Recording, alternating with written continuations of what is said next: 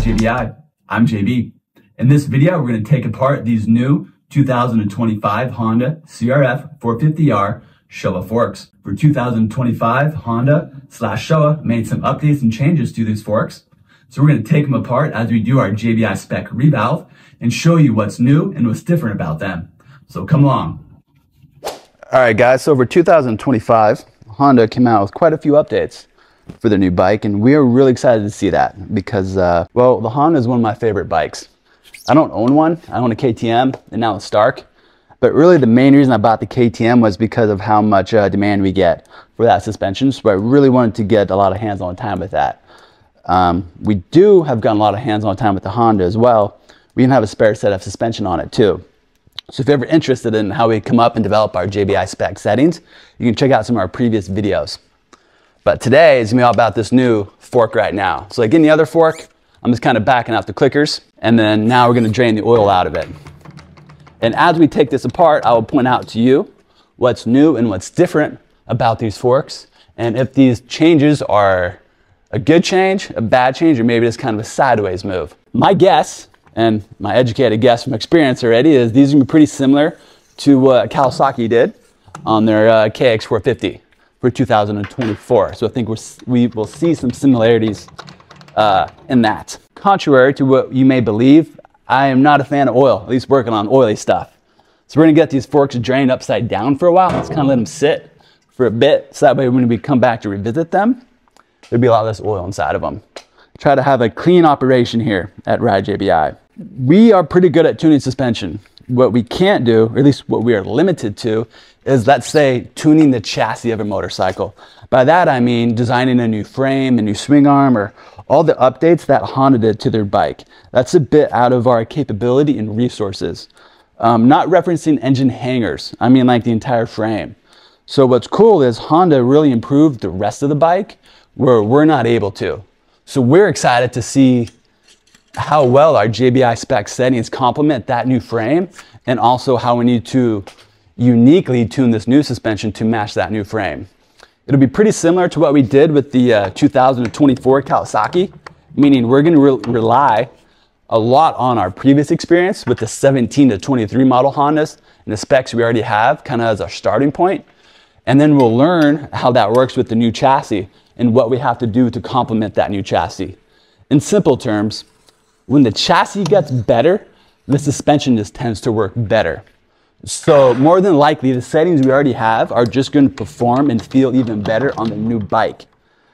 Because of that, we're going to make some specific changes as well. This may sound counterintuitive, but if we have a more compliant frame, or a frame that feels more comfortable to the rider, we can usually run suspension settings that are a little bit firmer without them actually feeling firmer. For example, we have slightly stiffer or firmer settings for our 2024 Kawasaki spec than we do for the 2023. Again, a lot of that is just showing you how much of an influence the frame has over that suspension. So we'll let these sit in here for a little while, let the oil drain out, and then we'll continue our process of pulling these apart and showing you what's inside. So it looks like we got the plastic spring seat, which is very similar to what the Kawasaki has. Actually, it is identical. I wouldn't say this is a step backward or a step forward, just kind of lateral. Probably cheaper for Showa to make. I do think it's cool that the metal piston band is gone, instead it's just plastic. So it probably slides better on the inside of the fork. The holes are very much the similar size as the previous OEM spring seat as well. So I don't see this offering any more or any less damping effectiveness than the previous version on it. And then next we got the new fork spring, which Honda talked about. So let's pull this out. Cool, so here's the new spring. At first glance, it looks pretty identical, but let's lay it out on the table here and give it a measure. So the previous springs have been 475 millimeters long. Let's see what these shake out to be. Looks like they're about 500 even. So they have increased the length of their spring by 25 millimeters. If you're an SAE guy, that is pretty much an inch minus 0.4 mils. So just a hair short on that. What does that mean? What that means is when we have this cartridge and this spring seat Instead of the spring seat being located down here, it is now farther away from the oil in the bottom of the fork. So the spring seat is now not going to engage the oil in the outer chamber until later on in the travel. Now, for fun, the Showa 47mm twin chamber fork had a spring length of 493 millimeters. KYB has done a few different spring lengths over the years. When they first came out with their KYB SSS or AOS, in other words, twin chamber fork, that first spring length was 455 millimeters long, so about 2 inches shorter than this. After a couple years, around 2012, I think 2013, they went to a 470 length. And then when the new Yamahas came out around 2018, they went to a 493 length. So what you can see is a lot of the manufacturers are coming to agreement on what they believe is the optimal length of spring. This longer spring, I can't really see it being too much of a step forward or a step back or even a sideways move. I'd say it's just kind of a different spring. What I mean by that is if you were to ride two forks with the same exact setup, just different length and spring, you could probably certainly feel a difference, but the magnitude of change would not be that big. So I would not hyper-focus too much on the different spring seat or the different length of spring. We got the new cartridge assembly here. At first glance, it is very similar to what we previously had. What I'm looking at to quickly tell is all this tapering on this tube. And what that means is how our cartridge assembly vents off as it fills up with too much oil. Again, this upper tank has the same geometry as the previous Hondas. So that is a good thing. Let's get this opened up now and see what type of valving we're going to find inside of it. What I'm really curious to see is what is Honda or Showa referring to as a bending control valve. I think it's a leaf spring style in the mid valve section of the fork, but I could be wrong about that. Now we got this mounted up in our JBI vise. We're going to sell these at some point. We've had it for a long time. We were inspired by the old Motion Pro vices that got discontinued back when I was in my 20s, and I'm not 20. So we went ahead and remade that. And someday we will release these. If you're interested, drop us a comment and we'll do it sooner than later. But we've had these for a couple years now and we've stress tested them and beat the crap out of them to ensure that they will work for a long time in a hard shop environment.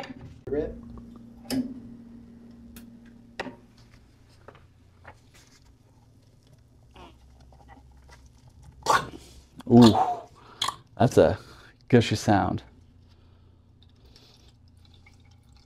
Cool, so at first glance, we still have the same free piston as the previous generation bike, the 2024.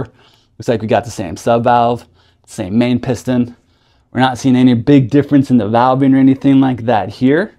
So as of so far, pretty much the same hardware as we have come to expect in previous. What I can tell right now is that this free piston is heavily preloaded, or sorry, this free piston spring. There's a lot of tension on this right now compared to the previous ones. And I would imagine it makes these forks feel pretty chattery over small bumps. When you assemble the fork properly, the oil is what puts tension on this spring and free piston. I'm unsure why they'd want to go ahead and preload this. The reason I say that is because I have preloaded these before and tried it. And the fork doesn't work good when you do that. So I know from experience. So interesting setup. Hopefully there's a way we can alter this to get back a little bit of play in here, because this thing has quite a bit of a lot on it. Honda, what are you guys doing? You make such good bikes, but your suspension setting choices seems to be all over the place, man. What do you think, Ant? Well, we can't even get lock-on grips on a 2025 model bike, so I think it's going to be a while until we see some properly tuned suspension. Man, yeah, it's because the Honda works so good when you have good suspension on it. But man, it seems like they go from one end to the other. It's been fun watching the changes and updates they've done since 2017, meaning when this fork kind of first came out. And they either go from one end being really soft to another end of being really stiff. And so far, this just seems like a mismatch of everything. Oh, that's a weird noise. But let's see what this mid valve looks like. So So here's our new mid-valve assembly. Definitely looks different. So what I'm looking specifically at is down here. And it is different from last year. It's not quite what we'd call a leaf spring style mid-valve, but it is different. It does look like it is spring assisted in some way, likely to help close it. So I'll be interested to take this more apart. It really stands out to me that this isn't really a big departure from the previous design. So what I'd be curious is why the time and effort to do that if it's not going to be wildly different. For a lot of you people that have a 25 Honda and maybe had your previous generations, you can probably allude to the suspension performance maybe not working even as good as your previous stock bike. So wouldn't you agree, like, why go through all the effort of these changes if it's only a sideways move or maybe even a step backward? So, very interesting for what they're doing. Not exactly what I expected, but again, not wildly different.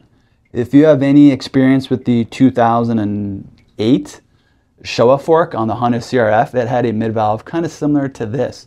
It only had it for 1 year. Because after that, they went to KYB, and then they fucked up the frame in 2009. And then just ruined the Honda up until 2017 when they finally came out with the updated thing. But cool, so far we're finding some new things. Not as different as I expected. So it looks like a little bit of the Showa parts, a little bit of the Kawasaki parts that the Kawi had, with some minor updates unique to Honda as well. We're gonna keep taking this apart and installing our JBI spec Honda Pro 4 kit to this, and I'm excited because people that get to try our JBI spec setup on this new 25 Honda, in comparison to what's in here now and what we're going to do to it, I'm confident they'll be very pleasantly surprised with how much potential we can get out of these forks in terms of performance.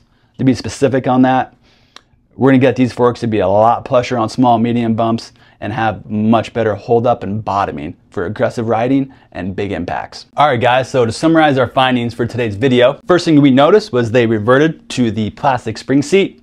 For reference, here's the previous OEM one right here, again made out of aluminum. They're also using a longer spring now. I have the previous spring laid out above this.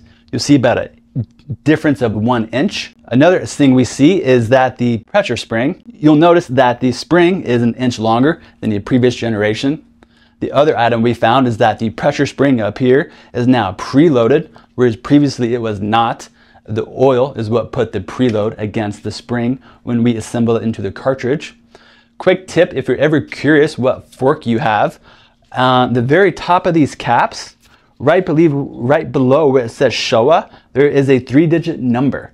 This one says B01 or I, kind of hard to make out. Other ones might say AF1, I think AU1 is another one, but you can look that up and that gives you an idea of what generation Showa fork you have. And now the other part is the bending control valve here at the mid valve. A good way to think of that is just the mid valve like it was, with just some minor updates to it. So we'll get some cool panning shots of what this looks like up close. And in the next video, we will share with you guys the valving mods we did, why we did them, and most importantly, what you should expect as a rider to feel when we give back your JBI spec Honda CRF Showa forks.